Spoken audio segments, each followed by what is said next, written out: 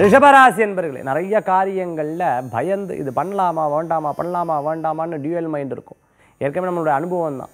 சரி, ஏதாவது தொழில் பண்ணணுன்ற காசு வரையாக எடுத்தால் என்ன பண்ணுறது அப்படிங்கிற எண்ணங்கள்லாம் மனசில் தோணும். கவலையே பட வேண்டாம். தெய்வத்து மேலே பாரத்தை போட்டு எல்லா காரியத்தையும் பண்ணுங்க. பயப்படாமல் ஒவ்வொரு விஷயத்தையும் சாதிக்கிறதுக்குண்டான முயற்சிடும். குழந்தைகளுக்கு நல்ல முன்னேற்றங்கள் உண்டு.